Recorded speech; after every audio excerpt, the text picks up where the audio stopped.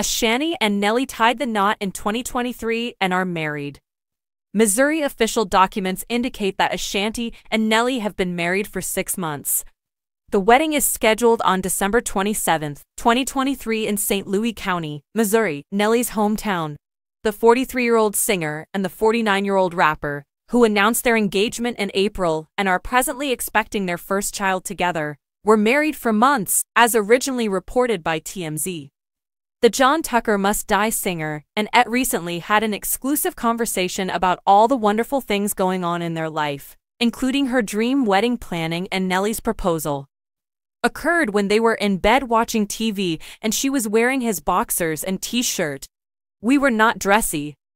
I shed tears. I gave him the greatest kiss and embrace ever," she said, describing the emotional exchange. "I gave everyone I knew a FaceTime. I felt ecstatic, amazed, delighted, and content all at once." In addition, Ashanti disclosed to Et that they want for her to give birth before hosting a lavish wedding with family and friends, adding that she views certain elements such as a beach, sunlight, and palm trees as must. The pair, who dated for a while in the early 2000s before breaking up in 2013, is having a happy moment. Regarding their romance's resurgence, which drove the R&B community into a frenzy, the two were initially sighted together once again in the previous year. When Et chatted with Nelly at the Grammys in February 2023, he said that the hurts he and Ashanti had in the past were healed with time. "Time does wonders for a lot of different things," he said to Et.